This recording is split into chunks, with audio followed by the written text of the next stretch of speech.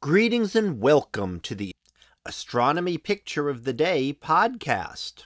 Today's picture for August 9th of 2025 is titled Interstellar Interloper 3I Atlas from Hubble. So what do we see here?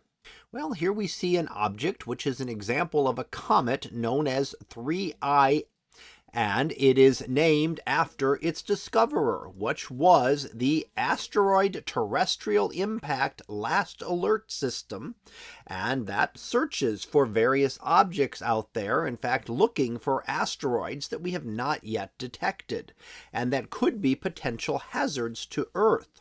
Now, this is the third object that has been discovered of interstellar origin, meaning it is not a part of our solar system, but just happens to be passing through.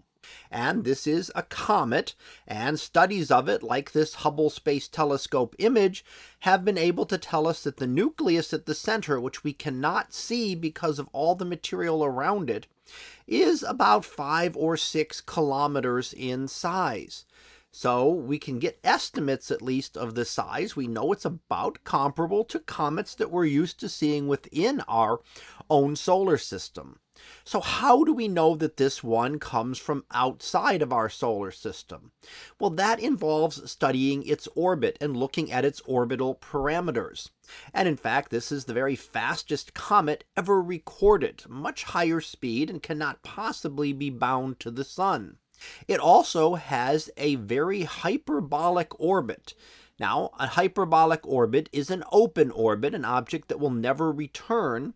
Normally, objects within our solar system have elliptical orbits. Now, there are some comets that do have hyperbolic orbits where their orbits have been changed by passing close to one of the planets. But they're usually just a very low hyperbolic orbit, in fact, just a little bit beyond being a bound orbit to the sun. So this one, being highly hyperbolic, will actually come in and will actually pass about as close to the sun as Mars before heading back out into interstellar space. So it is again the third time we've been able to study this since 2017, where we've had an asteroid and now 2 comets that we found that have come from outside our solar system.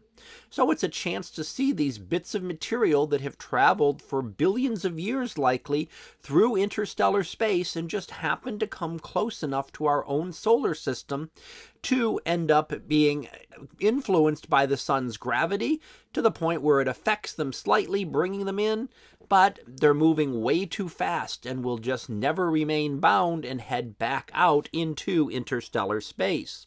Now, it's also quite likely that there are objects like this traveling through space that left our own solar system. So it's quite possible that they could be kicked out of our solar system, sent out into interstellar space, and then perhaps be traveling through another solar system at some point in the distant future. However, objects like this will spend the vast majority of their time in interstellar space because space is simply so empty. And the spacing between the stars is so great. The speeds, even though this is the fastest recorded, are still only a tiny fraction of the speed of light. So it could take tens of thousands of years for it to travel from one star to another. And in fact, might not get there for millions of years, depending on the exact positioning and path that it happens to take through space. But they are interesting to study when they do come through, and as I said, this is the third such object that we've been able to see. Now, it is no threat to Earth. It is not coming anywhere near Earth. In fact, not even anywhere near Earth's orbit. The closest it's going to come is just inside the orbit of Mars before it starts heading back out into interstellar space. So that was our picture of the day for August 9th of 2025. It was titled Interstellar Interloper 3I from Hubble. We'll be back again tomorrow for the next picture, previewed to be Down the Road. So we'll see what that is about tomorrow.